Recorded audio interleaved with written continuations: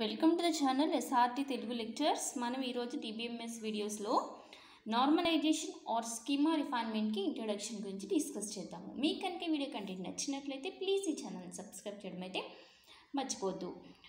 So అసలు normalisation are schema refinement అంటే ఏంటో చూద్దాము. Normalisation are schema refinement is a phase of database design used for reducing are eliminating data redundancy and to eliminate, insert, delete, update anomalies. అంటే ఏంటి, ఇది ఒక phase of database design. మనము ప్రీవియస్లో database design steps అని ఒక 6 steps చూసాం కదా. ఆ 6 స్టెప్స్లో 4th స్టెప్ స్కీమా రిఫైన్మెంట్ అని వస్తుంది కదా. ఆ స్కీమా రిఫైన్మెంటే ఈ నార్మలైజేషన్. ఎందుకు యూజ్ చేస్తాము ఈ స్కీమా రిఫైన్మెంట్ అంటే to eliminate the data redundancy. So మనము థర్డ్ స్టెప్లో డేటాబేస్ డిజైన్ స్టెప్లో లాజికల్ డేటాబేస్ డిజైన్ చేస్తాము. లాజికల్ డేటాబేస్ డిజైన్స్లో ఏం చేస్తాము, మన డేటాని టేబుల్స్ లాగా కన్వర్ట్ చేస్తాం కదా. సో ఈ టేబుల్స్ లాగా కన్వర్ట్ చేసినప్పుడు డేటా మనకు కొంచెం రిడెండెంట్ డేటా ఉంటుంది, అంటే డేటా రిపీట్ అవుతూ ఉంటుంది. సో ఈ టేబుల్స్లో ఉండే రిపీట్ అయిన డేటాని ఎలిమినేట్ చేయడానికి పాసిబుల్ అయితే రిపీట్ డేటాని ఎలిమినేట్ చేయడానికి, లేకపోతే కొంచెం రెడ్యూస్ చేయడానికి. So to reduce or to eliminate repeated data అంటే ఆ రిపీటెడ్ డేటాని డేటా రిడెండెన్సీ అంటారు. And to eliminate, insert, delete, update anomalies. అంటే ఎనామలీస్ అంటే ఏం లేదు, ఎర్రర్స్. సో ఎర్రర్స్ అంటే మనం డేటాని టేబుల్స్లోకి ఇన్సర్ట్ చేయాలనుకున్నా, లేకపోతే డిలీట్ చేయాలనుకున్నా, అప్డేట్ చేయాలనుకున్నా, మన డేటా రిడెండెంట్ డేటా ఉందనుకోండి, మన డేటా ప్రాపర్గా లేదనుకోండి, ఇన్సర్ట్ చేసి లేదనుకోండి, డేటాలో ప్రాపర్ వేలో ఆర్గనైజ్ చేసి లేదనుకోండి, టేబుల్స్లో కొన్ని ఎర్రర్స్ వస్తాయి.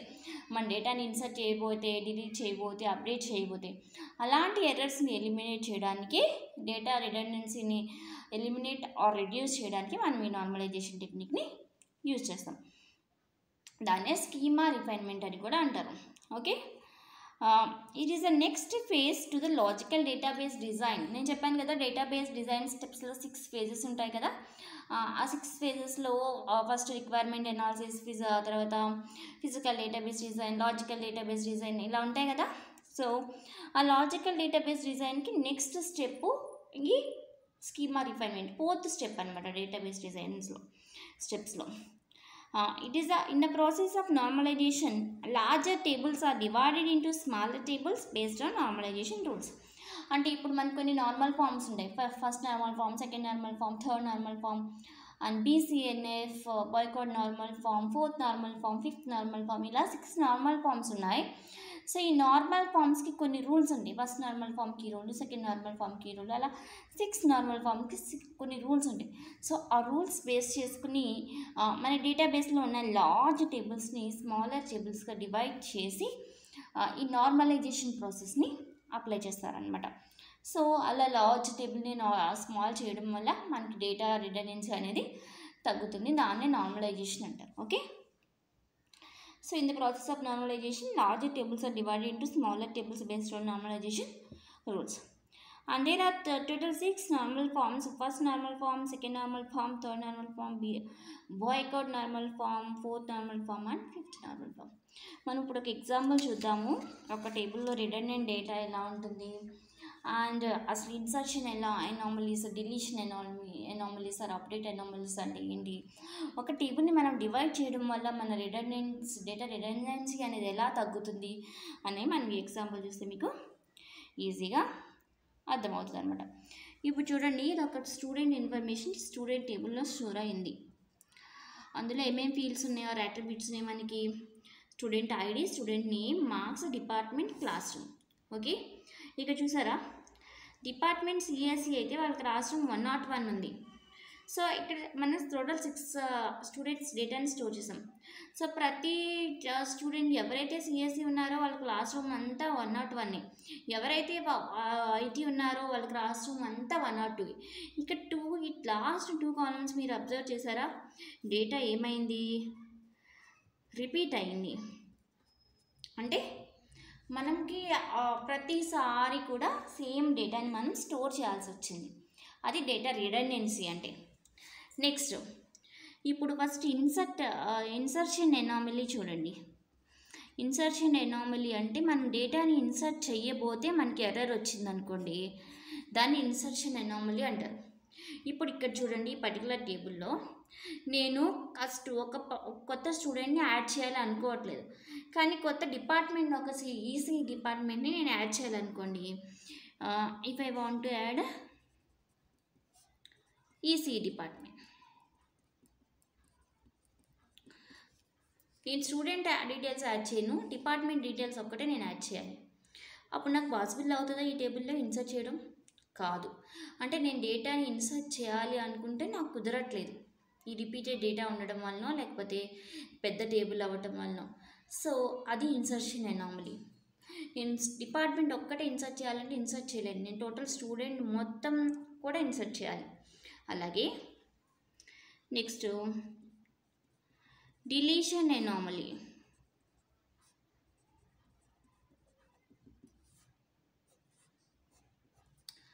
అంటే ఇప్పుడు నేను ఈ స్టూడెంట్ నా 6ని నేను డిలీట్ చేశాను అనుకోండి, ఈ డిపార్ట్మెంట్ కూడా డిలీట్ అయిపోతుంది. నాకు డిపార్ట్మెంట్ డిలీట్ అవ్వద్దు, స్టూడెంట్ మాత్రమే డిలీట్ అవ్వాలి. అది పాసిబుల్ అవుతుందా? కాదు. సో అన్వాంటెడ్ డేటా కూడా మనకి డిలీట్ అయిపోద్ది, మనకి ఏదైతే డిలీట్ అవ్వద్దో అది కూడా డిలీట్ అయిపోద్ది. సో అది డిలీషన్ ఎనామలీ. ఈ టేబుల్ పెద్దగా ఉండడం వల్ల నాకు ఇలా జరిగింది. Next update anomaly. Update anomaly చూడండి, నేను సిఎస్సి క్లాస్ రూమ్ని 103కి అప్డేట్ చేయాలని అనుకున్నాను అనుకోండి, ఎన్ని రోస్ నేను అప్డేట్ చేయాల్సి వస్తుంది? ఇక్కడ ఒక రో, ఇక్కడ ఒక రో, ఇక్కడ ఒక రో, 3 రోస్ నేను అప్డేట్ చేయాల్సి వస్తుంది. ఎందుకు? డేటా రిపీటెడ్గా ఉంది కాబట్టి నేను more number of rose update చేయాల్సి వస్తుంది. అది అప్డేట్ ఎనామలీ. అంటే రిపీటెడ్ డేటాని అప్డేట్ చేయాల్సి వస్తుంది. ఓకే, ఇలాంటి ప్రాబ్లమ్స్ అన్నీ మనకి టేబుల్స్ని నార్మలైజేషన్ మనం అప్లై చేయకపోతే మన టేబుల్స్లో కలుగుతుంది. ఏంటి? రిడెండెంట్ డేటా స్టోర్ అవుతుంది, ఇన్సర్షన్ ఎనామలీస్ వస్తాయి, డిలీషన్ ఎనామలీస్ వస్తాయి, అండ్ అప్డేట్ ఎనామలీస్ కూడా వస్తాయి. సో దీన్ని ఎలిమినేట్ చేయడానికి మనం ఏం చేయాలంటే, ఈ టేబుల్ లార్జ్ టేబుల్ ఉంది కదా, దీన్ని స్మాలర్ టేబుల్గా డివైడ్ చేయండి. అంటే చూడండి, స్టూడెంట్ అనే టేబుల్ ఒకటి, student ID, student name, marks, ఇలా 1 2 3 4 5 6 X Y Z W P Q 90 70 60 50 90 40.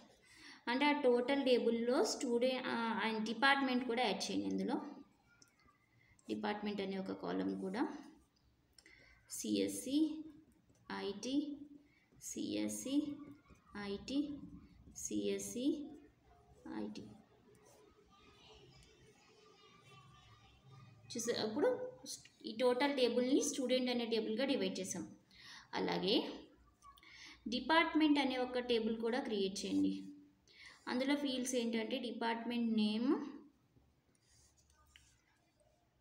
Class room,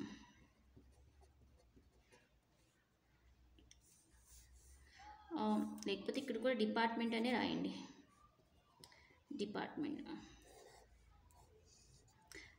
department ఏమో సిఎస్సి అయితే వాళ్ళ క్లాస్ రూమ్ 101, ఐటీ అయితే 102. ఇంతే డిపార్ట్మెంట్ టేబుల్లో డేటా. అంటే మనం ఈ టోటల్ ఇంత పెద్ద టేబుల్ని 2 స్మాలర్ టేబుల్స్గా డివైడ్ చేసాం. డివైడ్ చేయడం వల్ల మనకి యూజ్ ఏంటంటే, ఇప్పుడు చూడండి, ఇప్పుడు రిపీటెడ్ డేటా అనేది ఎలిమినేట్ అయిపోయిందా? ప్రతిసారి సిఎస్సి 101, సిఎస్సి 101, సిఎస్సి 101 అని రాయకుండా ఒకసారి రాసామా? ఐటీ 102, ఐటీ 102, ఐటీ 101 రాయకుండా ఒకసారి రాసామా?